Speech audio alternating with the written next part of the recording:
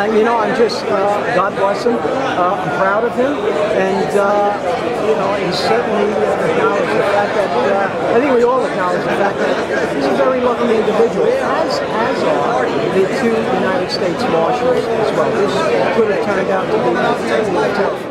Well, he was shot in the groin, and that's all. Because yes, I think he got shot, but he has his vest on. So, but I saw that in television. You know how a mother feels when something like this happens.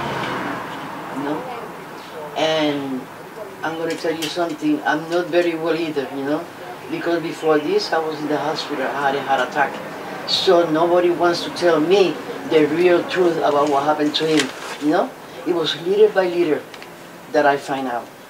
So I didn't know, you know, the same time. I knew it when I went to the hospital.